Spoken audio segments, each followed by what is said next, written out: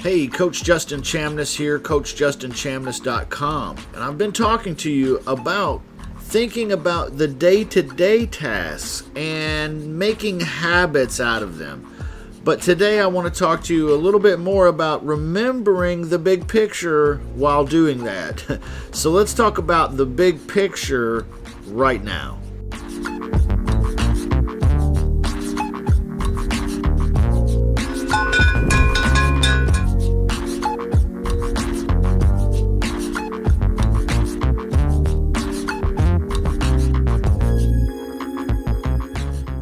So you're going to have to remember why you're doing what it is that you're doing. If you're doing a day-to-day thing and you're trying to build momentum and build good habits, you're going to have to keep the big picture results in mind in order to stay positive and to keep that drive and momentum going, to stay excited about where we're going. So it's important to start thinking in terms of projects rather than just tasks.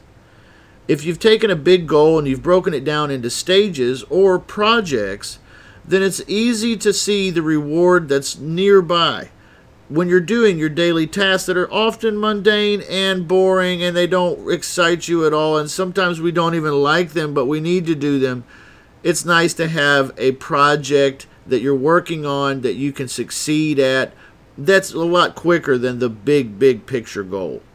True productivity comes from completing these projects or stages along the way. So if you've got your big goal broken down into projects or stages, start creating reward systems for yourself as you complete projects.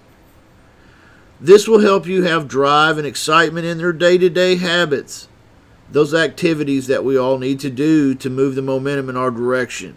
So here's your exercise. I want you to think of all the tasks that you've completed in the last week. And then I want you to remember what project you're working on. What stage of the goal are you trying to work on right now? Have the tasks you've worked on in the last 7 days been effective in leading you in that direction? This is a big question, and I want you to be ready to make a change.